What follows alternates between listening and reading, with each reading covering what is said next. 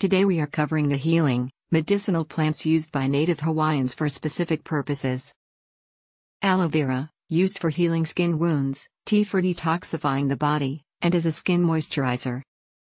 Tea, Cordyline terminalis Fruticosa, believed to be good luck, used to wrap medicines, treat fevers, and is a symbol of the creator in the healing process. Plantain, Plantago major, used as a poultice to heal boils, sprains, broken bones, and torn muscles. The seeds are used to cleanse the bowels. Banana, Musa acuminata, used in conjunction with kala and kukui nuts to relieve constipation. Candlenut tree, Aloe Vera, the Hawaiians call this kukui. The nut oil is used to make candles, and the meaning of the tree itself is light or enlightenment. The nuts are crushed and roasted to treat constipation.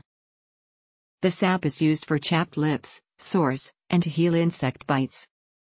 Coconut, Cocos nucifera, new, Hawaiian word for coconut, milk is used to flush and cleanse the kidneys and to balance urine sugar levels.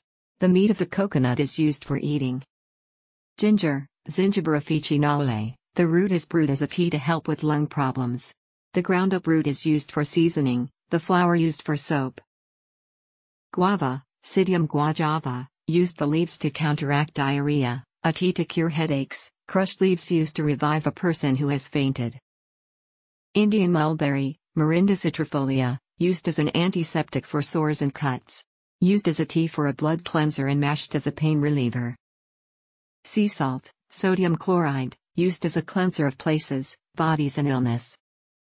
Waltheria americana, the bark is used to treat a sore throat. Juice from the taproot is combined with noni and olena to help cure colds. Flowers, buds, and bark from the taproot are used to treat asthma. Please like, subscribe and share our videos.